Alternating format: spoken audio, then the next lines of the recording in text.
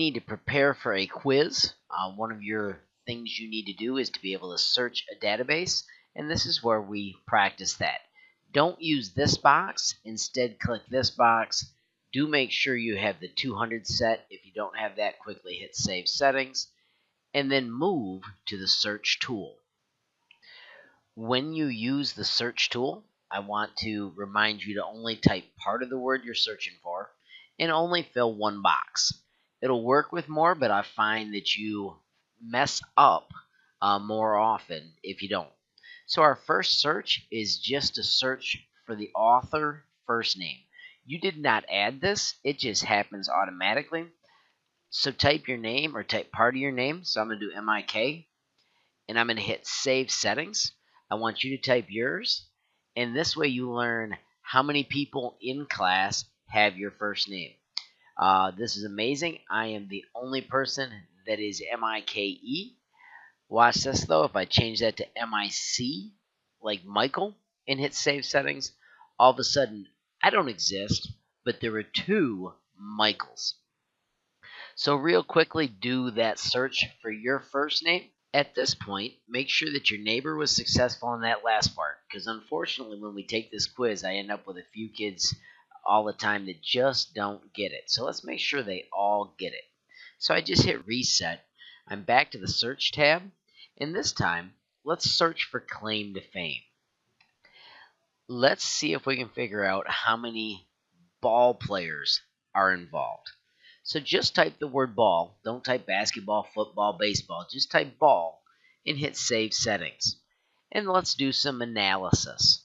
I want you to scroll down and find out how many of these are really ball players. So there's famous, tallest, football. So that's 3. Ty Cobb was a baseball player, 4. Football player, 5. 6, 7, 8. Basketball player and coach, 9. Baseball player, 10. Uh-oh, this is where we find errors. 2 people did Babe Ruth. So we need to tell Gage that he needs to replace his. So as we're doing this, we're looking for mistakes. Football coach. So this guy we would say would not be a player if we were thinking about that. And then check out Pat Summin, who is also a coach. When you've got your count for this year, show me on your hands what you and your neighbor came up with.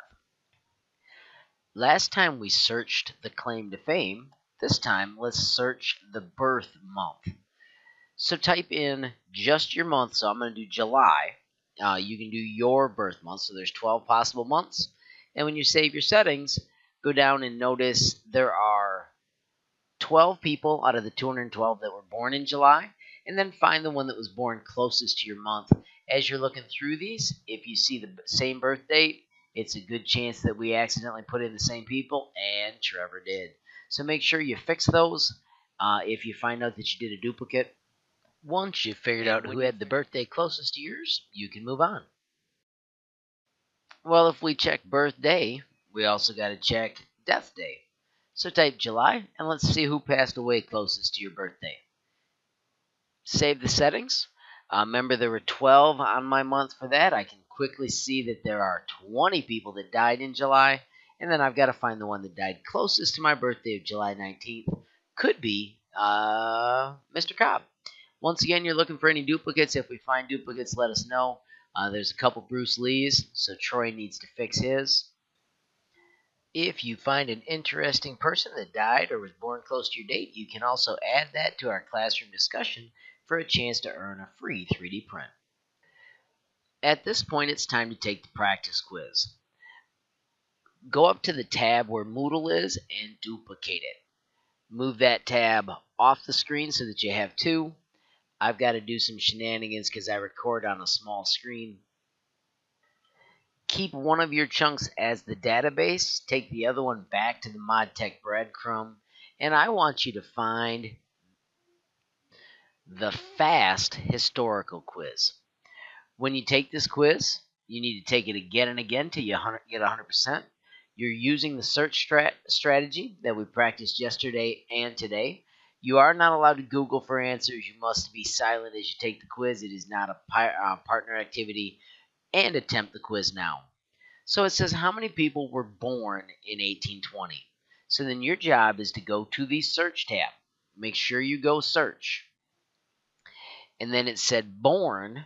So you got to go to the born box and type 1820. When you hit save settings, it'll give you answers. If you ever don't get any answers, so right now there's 2, but I'm going to analyze it. If you ever don't get any answers, assume that you typed something wrong, or maybe you accidentally had 2 boxes full.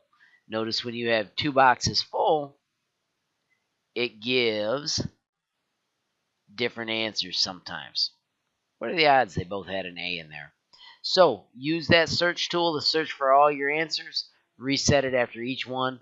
When you've got 100%, make sure on your way to your module you give me that Chuck Norris thumbs up.